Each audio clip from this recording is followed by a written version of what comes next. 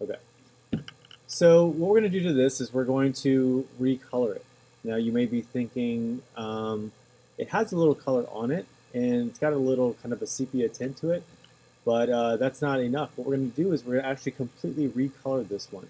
And just so you guys know, everything that we're doing now, I'm going to go ahead and I'm going to give you new photos, a new photo of each one, kind of like a little test because I've gone through each one of these with you.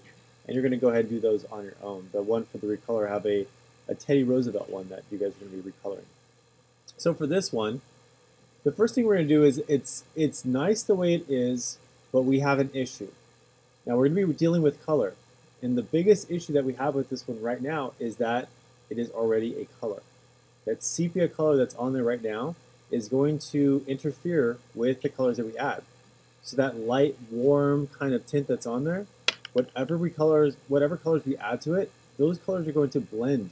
So what we're going to need to do initially, the first thing we need to do is we're going to need to turn this black and white. Now, some people can't realize this is not a black and white image. This is a sepia image, so it's got some red tones in there. So we're going to get rid of some of those red tones. So the thing I'm going to do is I'm going to go into Photoshop, and in image adjustments, that's where most of my stuff is image adjustments. And you can see here, I can do a very quick black and white. So there's this one here. Just to show you, there's always a few ways to do things. There's black and white. I can also do hue and saturation because we do know that if I go to hue and saturation and I take my saturation forward, it adds more color. If I take my saturation backwards, it does less color. I also have image adjustments, a straight up desaturate. If I click on that, boop, all my color's gone. But if I go to image adjustments and I go to black and white, it adds a whole level of saturation options that I can, before I go ahead and I turn it black and white, I can actually adjust what colors I want to be brighter, what colors I want to be darker. So if I have something like, you see the reds here, if I adjust some of my reds, see that? If I adjust it like higher, it's going to give me a more vibrant image. You can see that my whites are a little bit whiter, my darks a little bit darker. If I go down here, it gives me a little bit more of a gray image. And I have a feeling that only the reds and the yellows will be affected here.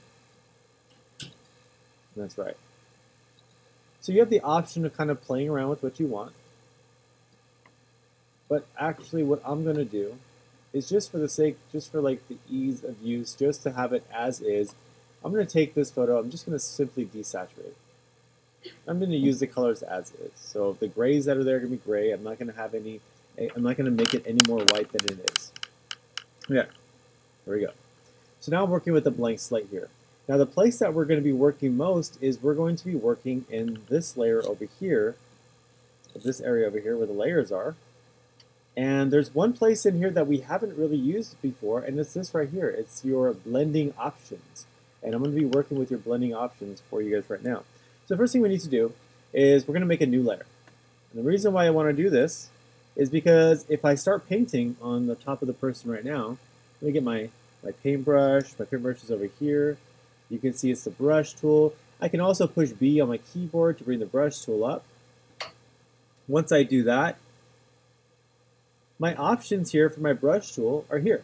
So my foreground color, which is my brush color, is here. Now right now it's green. And just so you know, what is that background color? A lot of people don't realize what that background color is. That's actually the color of your paper. It's the color of your eraser. So if you use the eraser and you erase, sometimes it'll actually turn it that color. So we're going to go ahead and we're just going to choose this background color because that's not what I want. Because if I just started painting her green, that's going to be wrong. Try to think in this for a second. First we do in Photoshop, we choose the hue, which is the pure color. And then we choose the shade, or the tint, of the color we want. Now, where in the spectrum do you think skin color lies? It lies within the orange spectrum. So if we go to the orange spectrum here, you can find various shades of skin tones. And you could add a little bit more of the red, you could add a little bit more of the yellow, until you get something you're more comfortable with. Now, let's say I like that. And again, that's my foreground swatch color right there. So foreground swatch right there. I set it to that color. It looks green on your screen, but on my monitor it looks nice. Okay, so what if I don't add another layer and I start painting on top of her? That's wrong. It's not going to work out. Now, some people I've seen, they'll be like, oh, well, I could adjust the opacity of it. But that's still, I mean, it works okay, but it's still covering up a lot of what we want. So what we're going to do is we're going to make a new layer in Photoshop. And so to make a new layer, it's down there. If you remember, it's down there by your garbage can. So you have your garbage can here to delete, and then you have this little piece of paper with a little fold on it, and that's create a new layer.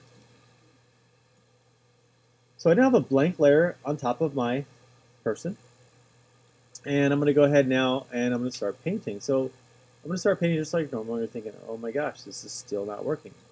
It's not working, but give me a second.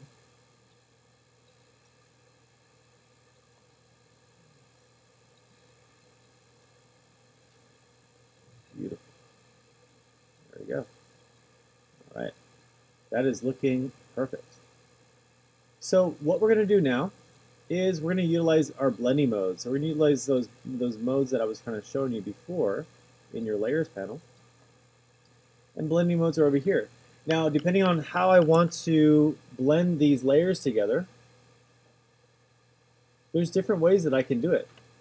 It can blend your darks, it can blend your lights, it can do a kind of middle blend where it's going to blend all your colors kind of consistently.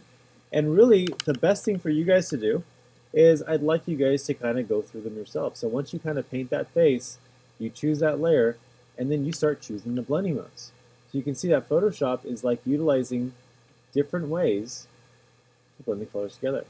Now I can tell you right now, the darks are not what we want. The lights, definitely not what we want.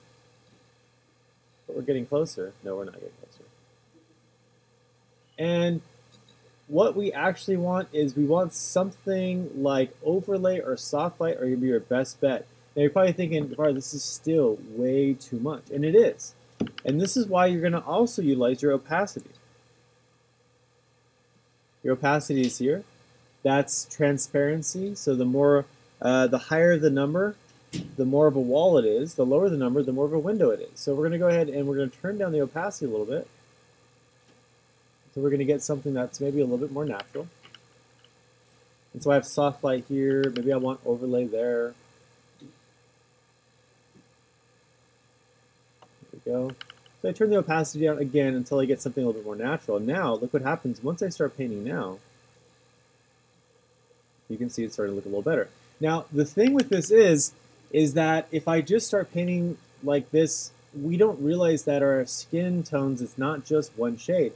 Our skin tones, we have multiple shades of color. And one of the things that we have is we have blood running through our system. And so with that, we need some blush. We need the cheeks, the nose, the lips. We need a little bit more of a warm tone in there. So what I'm going to go ahead and do is I'm going to get my swatch color, and I'm going to go ahead and go down just a little bit to some of the warm tones here. And there we go. I'm just going straight down, keeping the same tint here. And maybe I'm just going to add a little bit of color to those cheeks, a little bit to that chin, maybe the nose. Just giving some life to some parts. I'm starting to like actually that color for the face. So I may add a little bit more of that color. It's kind of bringing her a little bit more to life than the other one was. And it's really just trial and error. There's really like no set, okay, this is the color you want for the skin, this is the color you want for that other thing. And then maybe even the lips, I may want to for the lips. I'm going to choose this red, but now you guys have the option of, you know what? I may want to choose another layer, or I can go straight in. So I just go straight in, okay. That's good, but my opacity is still turned down on here. Let's see what happens if I choose a new layer, and use that color. Actually, I think I want more of a red color.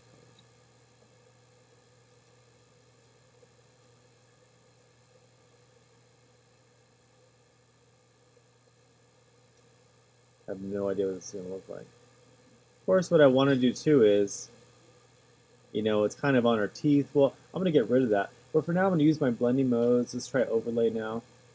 Whoa, way too vibrant, right? So we can go ahead and turn that down a little bit. And then I'm going to go ahead now and we get rid of some of the background. So if I get my eraser here,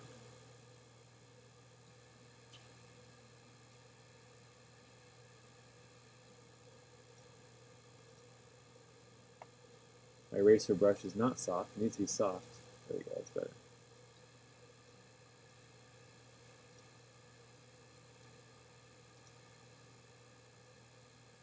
There we go. That's looking better. Next step is going to be the eyes. Next step is going to be the shirt. The eyes are a little bit dark, so it's going to be hard to color in there, but I think we can get some color in there. The teeth are already fairly white. The eyes are fairly white, so we're going to keep that. And then if you choose, I'd like to maybe even color the background in, okay? And then the shirt. So that's pretty much it for that one. So blending modes is the way to go. Again, the blending mode that I chose was overlay, but I'd like you to go through and sample all of them just to kind of see what each one does. And then you're probably going to go to one of these middle ones, one of these light ones here. And then overlay is probably going to be your best bet. Okay, so opacity and blending modes. All right, that is all. Go ahead and begin.